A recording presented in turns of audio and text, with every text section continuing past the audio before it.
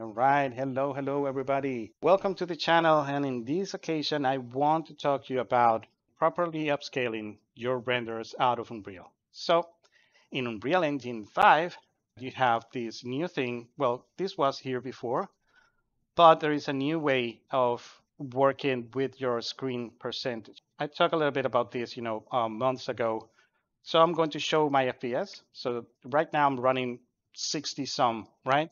But if I come here and I grab this screen percentage and I lower it by half, then it's going to look a little bit crappy. But if I move around, you see that Unreal is upscaling that half resolution final frame into more pixels by upscaling it. And now because I'm rendering less pixels and Unreal is very pixel bounded, memory, resolution, everything got to do with your final amount of pixels. As you see, I have more FPS to work with. So we can use this in our advantage if we want to render out things like 4K, 8K, and that is because you may run out of memory if you try to render out native 8K renders, or even, depending on the complexity of your scene, 4K renders out. So let's see how we can use exactly this, but not in the viewport. So, this is only a viewport thing. So I'm going to return this to 100%, even though this is not going to do anything for my render.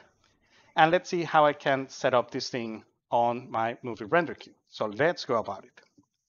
Let me open up, this movie render queue, and let's go to the unsafe config. And the first thing I need to do is to generate, my output size. So right now I'm rendering like 2K, but I'm going to set this out to 4096, 2048, right? So now I have a 4K frame that I want to render out.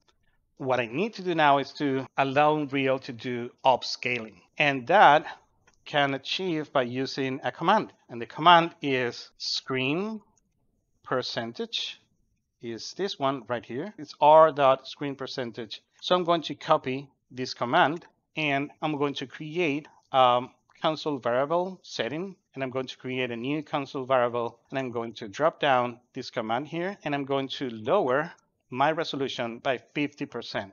That means that I'm not rendering out native 4K, but I'm really rendering out 1920 and then upscaling it to 4096, right?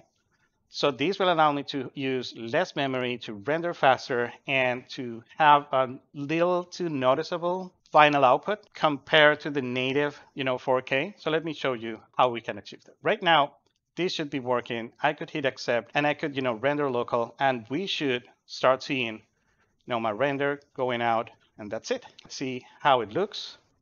So now I can open it up, and yeah, you get a little bit of, aliasing and issues with noise. That's Unreal trying to make the best out of the lesser number of pixels to work out, to a higher resolution. But we can make this even better. Remember, we are still using just temporal super resolution, okay? So now we're going to make it better with temporal and spatial super sampling. So we're going to achieve that by creating an anti-aliasing settings. And here we're going to be able to create samples that are going to make that noise to go away.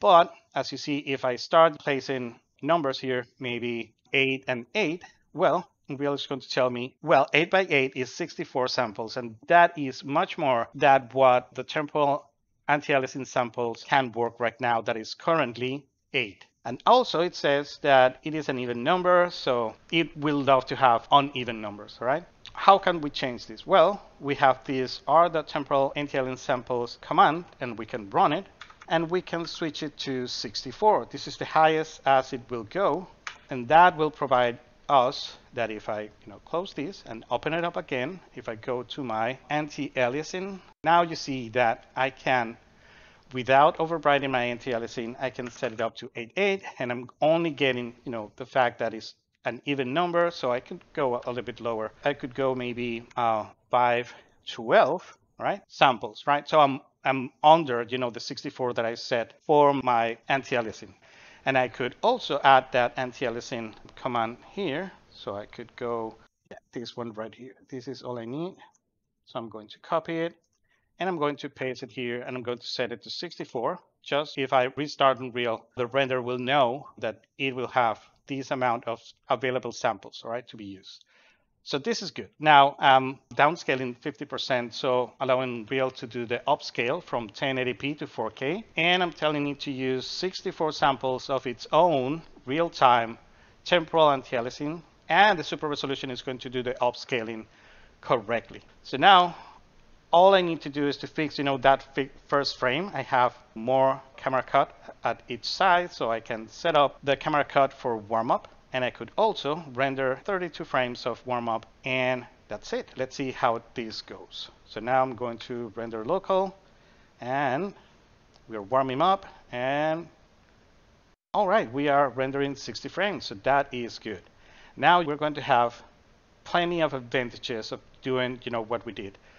One is that we are rendering at a lower resolution. We are upscaling to double that resolution, and then we are using a lot of temporal multisampling that will allow me to have all those beautiful effects of motion blur, all right? And if we were using, depth of field, with those 5 spatial multisampling, we are going to have like a very, very good depth of field out of it. So I'm going to stop it and let's check how it looked. And I bet that now it's going to look, awesome. That is, let me check that render. And now you can check on one. And as you can see, it is very, very smooth. You have no issues, right? And now you can see there is no noise. Everything looks amazing. And this is a 1080p temporal super resolution, and use your temporal super sampling and spatial super sampling, everything together to get, a 1080p to properly scale to 4K render. So I hope you learned something new today, and you know the drill. Be good. Love you all. And I will see you very soon. Bye-bye.